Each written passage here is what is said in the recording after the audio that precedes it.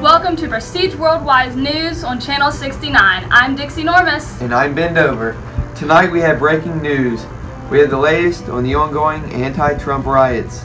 As everyone knows, Trump won the Electoral College 306 to 232. Here's a picture of the electoral map.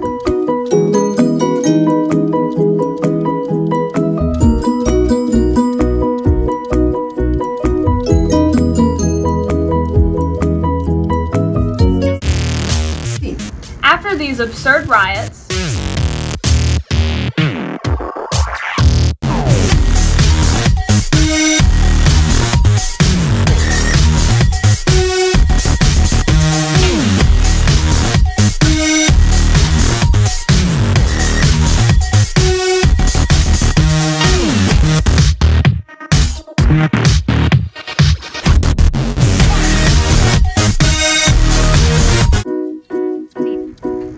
the fake tan company decided to retally the results. As you can see, the results have not changed any.